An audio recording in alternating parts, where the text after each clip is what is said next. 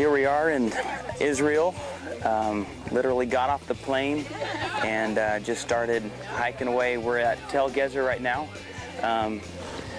If you look, you see these tall, they're called standing stones, and these would have been stones we learned about that should have been torn down.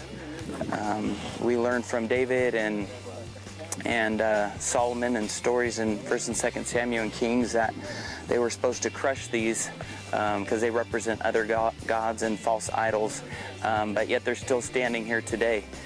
And it's just been an incredible, breathtaking experience since we've arrived and walked one of the most incredible cities, or not cities, walkways known to this world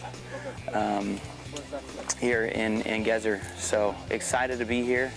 It's incredible to actually be walking in Israel right now, and hopefully you'll get to come someday too.